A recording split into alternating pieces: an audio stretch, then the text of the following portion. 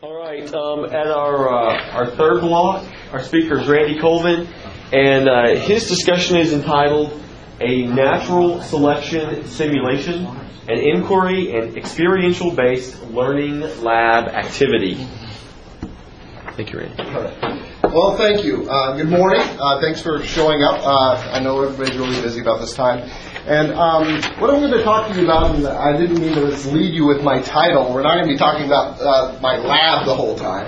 I'm going to be using this as kind of a vehicle to talk about some of my teaching and strategies that I've been using for the last couple of years, and applying them in some of these newer labs that I'm doing for non-majors in biology.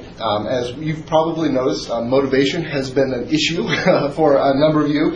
And so what I'm going to talk about is some of the things that we've done with this lab and how it applies to my kind of teaching philosophy, and discuss my teaching philosophy a little bit, and then see if we can apply some of that to some of overall goals that you may have in your teaching.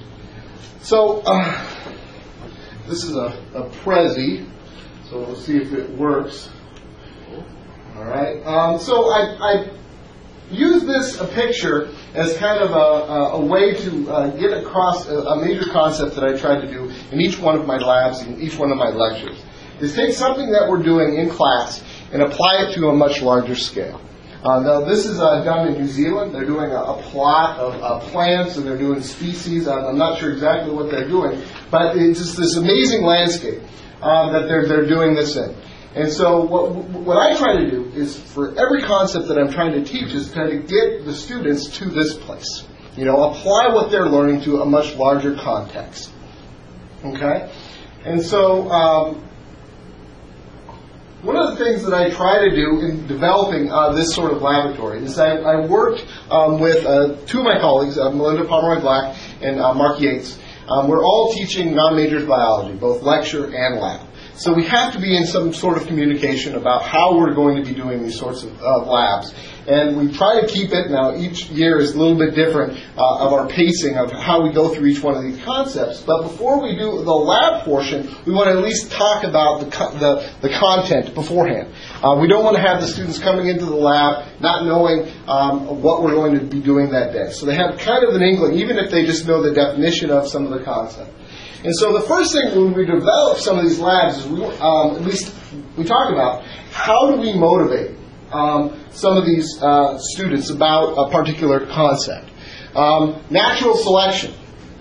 For us as biologists, that's great. That's red meat for us. You know, we love it. Trying to get that across to the students, yeah, sometimes that's not an easy transition.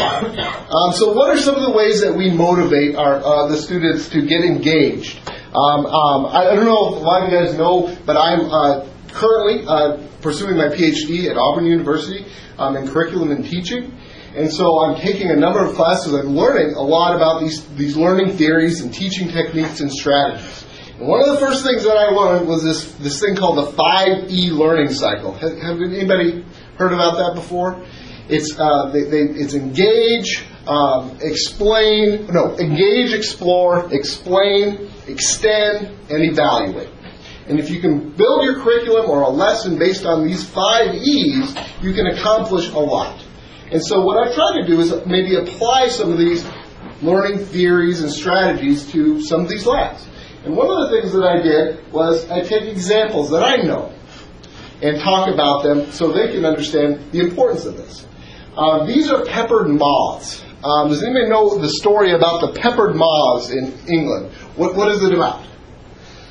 What's the story about the peppered moths? Industrial Revolution, smoking. Yeah, Industrial Revolution, right.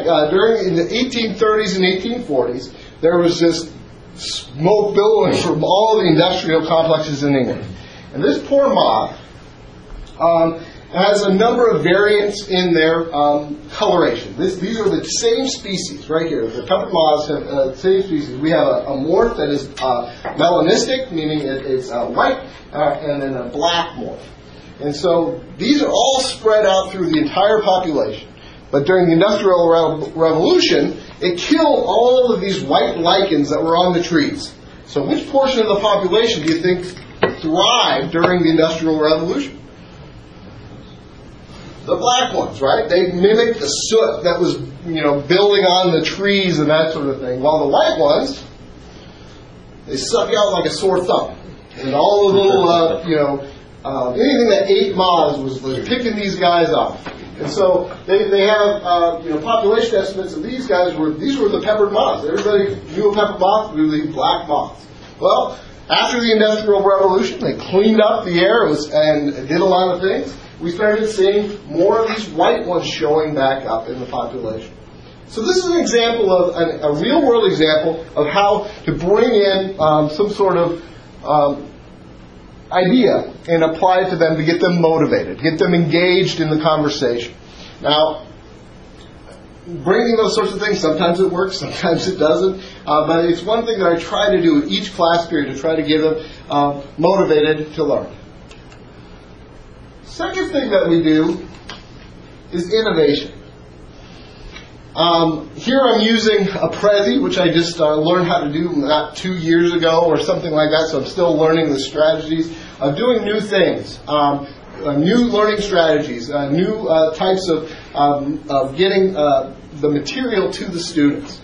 I just read in a Time article that the millennial student is me. You have to force feed them information. They're not going to get it back. So one of the ways that you can get at it is just changing your teaching style, change the way that you get the data to the students. And so we try to do that. And then this gets into my teaching philosophy of experiential base. My background is as a field biologist. 10 years of doing field biology in Alaska, in Oregon, in Colorado. This is how I learned many aspects of biology. And so what I try to do each and every time is get my students outside. Do the things that we're talking about in class. Now, it's not always easy taking 30 students, roughly sophomores and freshmen, and taking them outside. It's a roll of the dice most of the time. So you can't do that all the time. And even in biology, there are some concepts that you can't just go outside and talk about. It's not going to work really well. And so I try to do it as much as I can, but then using these applications, these examples, my background. We mentioned earlier, Becky Alexander talking about, a lot of our students have not even been outside the state. Imagine somebody talking about Alaska or Oregon or, dealing with grizzly bears or something like that. It gets them in, talking about or engaged in the conversation. And so I try to get a lot of these concepts in some sort of experience. Another way I like to do is inquiry-driven. Does anybody know what inquiry-based learning is all about? What is it? Kind of like self-discover. Yeah, it's like you don't interfere until you have to. Right. Greg is going like this. In math, we call it Moore method. Oh no! Yeah, Moore method. Yeah, it's more like just question based. I've learned a lot about inquiry. I thought I knew what inquiry was when I was teaching it. Is basically opening questions. Let the students. You're like, really answer a question with a question. The teacher is just driving the conversation by not giving them answers. And they get frustrated with that. Oh my goodness, they get frustrated with that. Because they want to know the right answer, right? But you're like, well, what about this? What about that? And so there's different levels of inquiry. There's open inquiry, just like I described, where it's just questions upon questions to get at a particular concept, where it's student-driven. Another way is you lead them with a question, and then they go out and try to answer it in some way. And you guide them. They collect data, they get the answer, and then bring it back at the end of the class and we talk about it. And so I try to get inquiry into a lot of the lessons that I try to teach. And then in this example of this lab that I'm going to talk about, it's really kind of a big aspect. So Mark and Melinda and myself came up with this lab. It's called a natural selection simulation. And like most educators, we stole some stuff. We found this lab that was meant for middle school, high school, and then we made our own little spin on it. And we talked about natural selection in the form of our organisms, which are noodles. These guys. And this is one species. But you can see there's a wide variation in the colors of these species. There's yellows, there's greens, there's blues, and there's reds. We usually pick about 4 colors that represent, the organisms. And the way this lab is set up is you start out with 10 of each color. And you put them in a bag, and then we say, all right, we're going to go out and I'm going to assign some roles for everyone. We're going to throw, one group's going to throw these 40 noodles in this grass out in front of the building.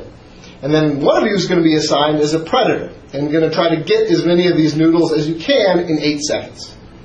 Or 10 seconds. Depends. I think we changed it up as the lab went along this year because there were some really good predators out there. So we had to change it up a little bit so we could have better results. And then another group found the pine straw and threw it in the pine straw. And then we discussed this whole lab before we even go outside. And we have them, each group, get them into groups and have them make predictions. What do you expect to see, after a number of generations? Because each one that you don't pick up, that one lives. And that one's going to reproduce. And so you got to double that number for the next generation. All right? And so what do you expect to do? And so they come up with these hypotheses, all right? Which noodle is going to do the best, right? So let's go back and look at some of these noodles. So what do you think they're going to say? Yeah, the population of the green noodle is going to explode in the grass. All right, what else? Maybe the reds or the oranges might do well in the pine straw. So they make these predictions. All right? And so then we go out and test it. But before we test it, we have to assign roles. And I found that this is really neat. When you assign roles to a student, they really respond. And one of the things, you're going outside in the middle of the morning with freshmen and sophomores. Good gosh, this could get hairy really quick. But if you assign them roles, hey, you are a predator, you are a reproducer, you're the recorder in this group, and you give them rules. The reproducer is the one that distributes the noodles out along the landscape. Well, the predator can't watch. All right, so you got to have the predator turned around, and then you have 8 seconds to get as many as you can. And the predator, you can't just grab as many as you can and put them in the bag. You got to do it one at a time. All right, so each one of these roles, and the recorder is the one that's writing down all the information, helps with the process. If they've got a role, they're going to play their role. And it really, really works well. All right? So the protocol, each of the roles has duties, and then we go out and collect the data. We perform the simulation. We do it for a number of generations. So each one of the noodles, if it's left out on the grass or left out on the pine straw, reproduces once. So we double that information. And so we get all this information, and then we come back into the lab and talk about it. All right? So how do we interpret what happens? So each group's got some data, and they've got to plot their data. What happens to each one of these colors of the species? And then, in a true inquiry sense, you don't give them the answers. We ask them, why did this happen? Right? And a lot of results disprove their hypotheses. Believe it or not, in the grass, and we'll go back to the noodles. Oops, going the wrong way. The greens, because they're kind of a fluorescent green, they stick out like a sore thumb. And so all the students are going after those green ones in the grass. And they end up, being the ones that are almost the worst out of the group. So once we get these kind of results, we interpret them. What does this mean? How do we get back to that slide that I was talking about before, where the woman's out in this huge expanse of the valley? How do we get what they're doing? They're simulating in this lab to a much broader context. And one of the things that we do is link it to real-world observations. What does why did I make the predator pick one at a time? What's a link to that in the real world? Can a predator pick up as many as they can in an 8-second period? No. It can only eat one at a time, right? Or why did I just give you 8 seconds why didn't I just give you 30 seconds to do it? Because predators have a certain amount of time that they can prey. And so these are some of the questions that we try to do, is link this simulation to some real-world observations. And then I ask them, what could you do to change the simulation to better represent natural conditions? What could we do to this protocol so it could better represent what a predator could do? One of the ones that always shows up is giving the students some sort of tool to pick up the noodles, to represent beaks of a bird or something like that. So if you had a big beak, you could only get the penne noodles, for example, or the bow ties, while the macaroni are going to be harder to pick with the big beaks. And so you could see that the predator could be the one forcing the natural selection idea.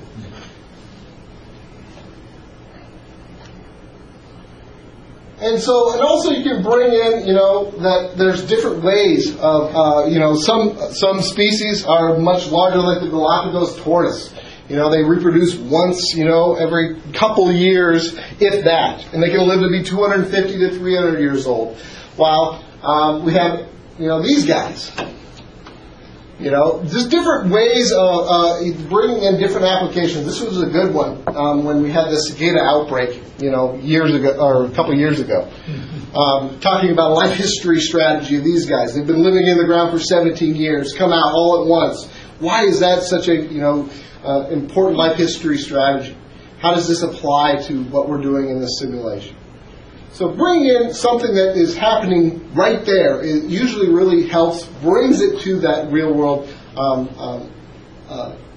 idea. And I think that's all I've got. So questions about it? Yeah, Chuck. Just, you were talking about improving the simulation, asking students about that. It occurs to me, listening to what you described, and maybe you thought about this, but prey evolved. Yes, predators evolve as well. And is that something you could factor into this simulation? Yeah, and it's something that we do bring up. I didn't even talk about that. We focused on color. And the color meant that the penne noodles, the bow tie noodles, and the macaroni and the others, they're all different shapes of noodles, but they're all the same color. And so if you use the predator as the one that's going after them, then maybe the shape of the noodles would be the characteristic that evolves over time, not necessarily the color.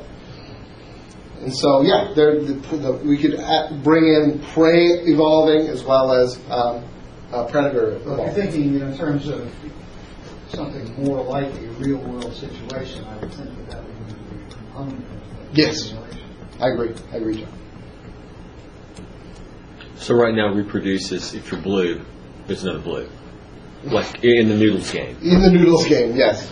Because, my instant thought on this is a wonderful discussion in a differential equations class. Where you talk about a population change, you have a loss due to a predator, and then you pick back up, as they reproduce. So this is a really great population project. Yeah, cool. you can make a lot of applications, and we've done this now for 2 years, and we've changed it every year. Just tweak it a little bit, bring in some new ideas every year, and it's just a good, like I said, a vehicle to talk about some of these different aspects of my teaching philosophy and how I apply it in my classroom.